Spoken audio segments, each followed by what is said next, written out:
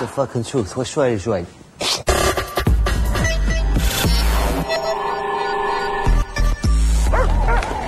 Panic spread across the country this morning as the government announced that due to spiralling numbers, DJs will now officially be classed as vermin. Towns and cities have been overrun by a plague of DJs, but they now can legally be shot, snared, or hunted to death. What are you doing? Please!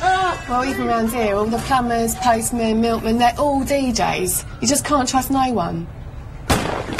As we filmed here in Whitechapel, the first signs of the crippling state-backed anti-DJ virus megamyxomatosis are in evidence. The man-made disease attacks the central nervous system through the ears via infected headphones. It has already started to claim its first victims in the cull.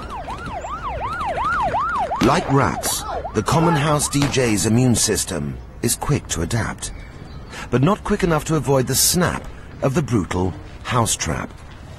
Traps like this one are baited with a rare house white label, but despite the obvious dangers, some DJs simply couldn't resist the chance to spin this fat beat.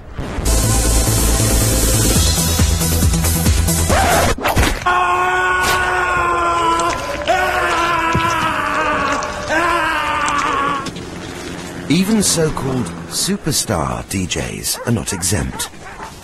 Tong tried to find refuge in this ditch, but the mob were too quick. Guys, no, please! Please, I'll get you tickets to the Radio 1 Roadshow. I mean, it's free, but I'll get you down the front. Unlike one of his shows, Tong's death was mercifully quick. But with hundreds of thousands of DJs still at large, the cull seems set to continue. For some time yet.